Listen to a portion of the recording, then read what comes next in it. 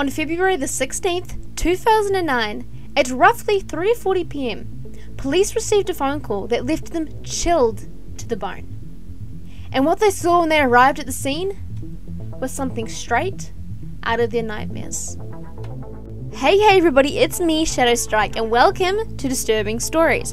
I happen to be a bit of a fan of the strange and mysterious, and so I figured that I would create a series based on a few disturbing stories that I happen to find an interest in. Hopefully you guys will enjoy. On October the 21st, 1995, a young chimpanzee who would later go on to be named Travis was born at the Missouri Chimpanzee Sanctuary. At only 3 days old, he was taken from his mother Susie and was sold to Sandra Harold for $50,000. I assume their family was somewhat rich. The chimpanzee was then named Travis after Sandra's favourite singer, Travis Tritt. He then ended up living with Sandra, her husband Jerome, and her daughter Susan. Now, Susan was from Sandra's previous marriage, so she wasn't related to Jerome, but he was a kind enough guy that he treated her just like she was his own daughter. The family was pretty happy, and Travis wasn't exactly your normal chimpanzee. Growing up around humans, he took on quite a few human habits. He would dress himself, water the plants, feed hay to the neighbors' horses. He even loved ice cream and would drink out of a wine glass. One of the Herald's neighbours, who often came over to play wrestle with Travis, commented that Travis was better behaved than his nephews. Everyone loved Travis, and the Heralds were happy. But unfortunately, in 2000, a tragedy struck. Susan, Sandra's daughter, was unfortunately killed in a car accident. And unfortunately, in 2004, Sandra's husband Jerome also died, but he died of cancer. Sandra was left quite lonely, missing her husband and her daughter, so she took to Travis as her one last remaining family member. She loved that chimpanzee to the point where he was even sleeping in her bed with her. The two were inseparable. But sadly, Sandra seemed to be a pretty unlucky person, and her small moment of happiness and relief she felt was ruined. One of the few people that Sandra had left in her life was her good friend Charla Nash. The two had been friends for over 30 years. And Travis happened to be quite fond of Charla. But for some reason, that changed. On February the 16th, 2009 at 4:30 p.m, Travis lost it. Charla had been invited over to help out with Travis. He had been acting weird and Sandra couldn't figure out what was wrong with him. She'd given him some medication for Lyme disease, so she figured maybe that was making him act up. So she was hoping that Charla could help. So Charla got in her car, she drove to Sandra's place, she showed up, and indeed Travis was acting really weird. Charla then proceeded to grab Travis's favourite toy and handed it over to him and was sitting there with it, trying to ease him up a bit, make him a bit happier, calm him down. But what he did next, she did not expect. Travis started growling at her. He was just losing it, getting real angry, and Charla couldn't understand what was happening. She wasn't used to the chimpanzee acting like this. So she continued trying to calm him down, and then he leapt at her. He knocked her to the ground and he started pummeling her face, and he was grabbing a hold of her eyes and her eyelids, and he was ripping them off and he was tearing them away, and he was just pounding into Charla. Now Sandra ran up. She saw what was happening and she started screaming and she's yelling, "Travis, no, get off, what are you doing?" He, hearing Sandra, jumped back a bit, was a little shocked, so Charla, she managed to stumble to her feet and she took off out the door. Unfortunately, Travis was a little faster than her. He ran out after her, tackled her in the lawn, and went back to tearing at her, biting her, ripping out her eyes and eating them. And he was just howling into her. So Sandra runs outside. She sees what's happening. In a panic, she finds a shovel leaning up against the side of her house. She grabs it, she runs back to where Travis and Charla are, and she starts smacking Travis over the head. But Travis barely reacts.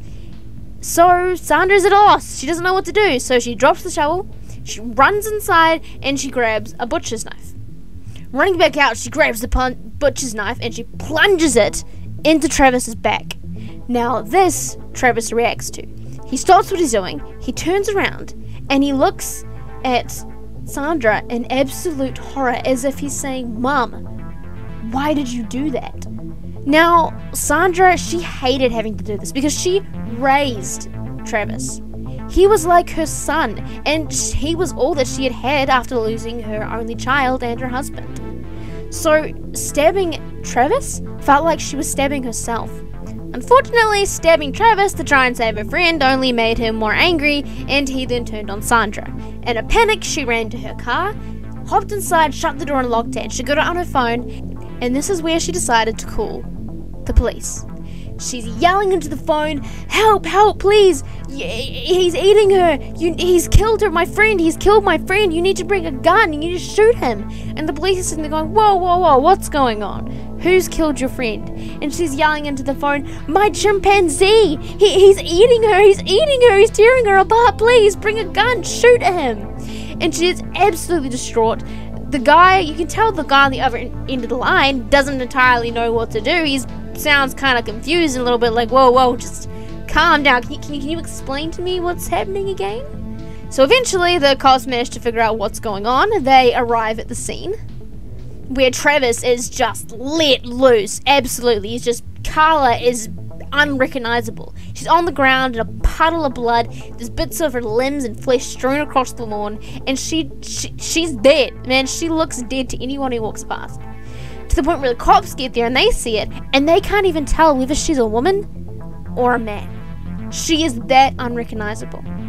At this point, this has been going on for around 12 minutes, and Travis seems to have enough of Charla, and after being stabbed, he's busy running around the property like a psycho. When the police arrive, a man named Officer Frank gets out of the car. He sees what's going on. The chimpanzee, Travis, sees him and runs for him. The officer jumps in his car, and Travis is jumping on the window of the car, and he's looking at it out at him. And in a panic, Frank gets his gun and he shoots the chimpanzee 4 times. Travis drags himself away. It seems that the bullets have finally done damage that the knife couldn't do. He crawls away, he goes back inside the house, and leaving a trail of blood behind him, he crawls up to his playroom, onto his bed, and he dies on his bed. The police officers and the medics, they rush to Charla, thinking that, oh, she's dead, there's no way she's alive, but when they get there, she moves. And they see her chest rising and falling slightly, and they realize that Charla is alive. She's been alive that whole time. So the medics, they get her and they rush her away to the hospital, and somehow, miraculously, they're able to save her life, but at a cost. She couldn't see out of either of her eyes because, well, she was missing some of them. One of her hands was completely gone, and the other one had bits missing off of it. She was in a completely damaged state. She had brain damage, so her life came at a cost. In fact, her wounds were so bad that after 7 hours of surgery, the hospital had to provide therapy for the staff who had worked on her because of the nature of how grotesque and brutal the wounds were. Despite all of this, however, Sandra Herald commented that if she was given the chance, she would own a chimpanzee again. She said that unfortunately what happened with Travis was a freak accident, and that couldn't be helped. But she still loves chimpanzees and she still loved Travis, and it's very hard for her to continue. She actually died in 2010 on May the 24th, and I believe that Charla is still alive today. Now I'm actually going to play the phone call that Sandra sent into the police. Warning, it is a little bit disturbing, so if you don't want to listen to it, then skip ahead to... And... yeah. Stand for 911, where's your emergency? Oh, this is Sandy. 221 Rock Clement Road. What's the problem? Send the police. What's the problem there? The chip killed my friend. What's wrong with your friend?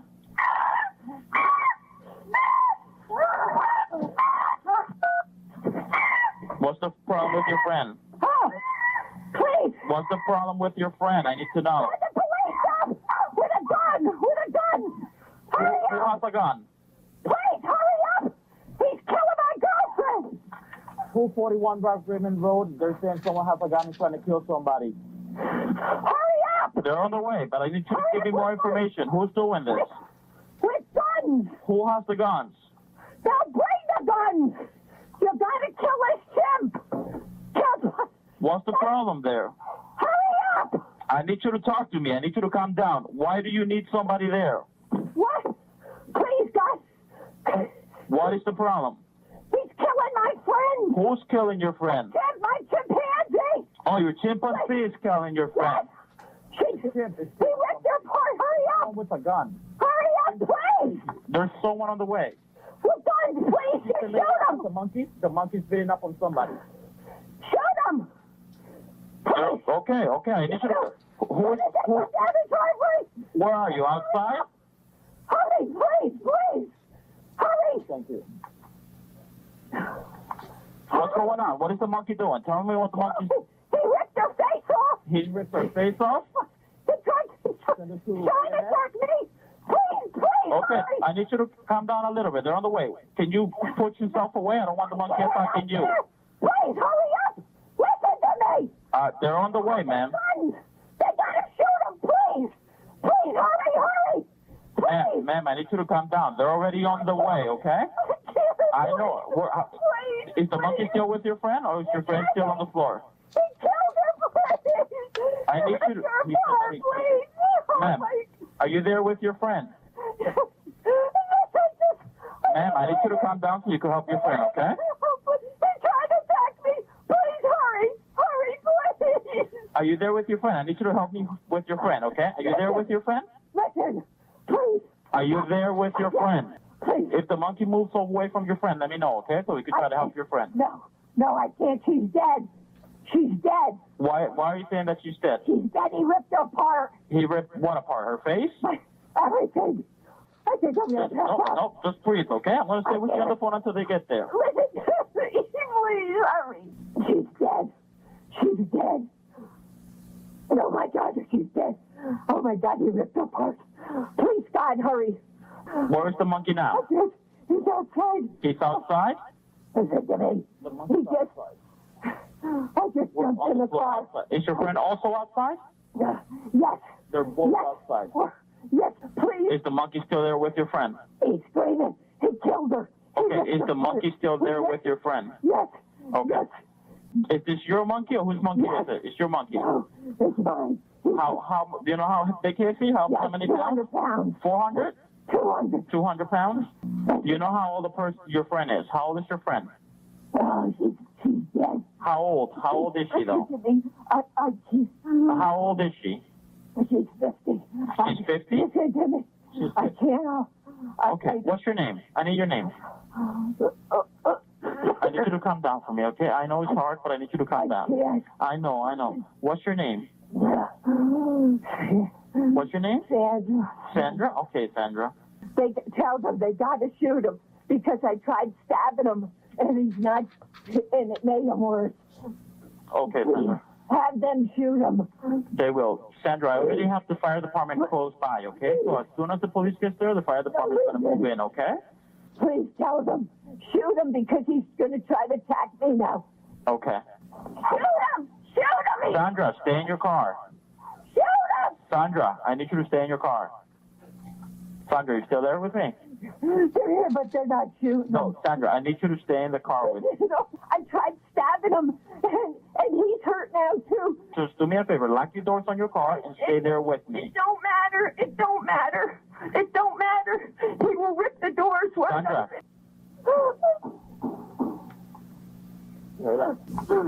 Okay, just still stay in your car. Don't leave the car until I tell you to, okay? I know they just shot the monkey. I heard gunshots. No, he's alive. Okay, don't worry. They already shot him. They will continue until he's down. But I need you to stay in that car until I tell you to. So, that, everybody, was the disturbing true story of what people call Travis the Menace. If you enjoyed listening to the story, hit the like button, subscribe, leave a comment, and I'll see you guys in the next video. Strike out!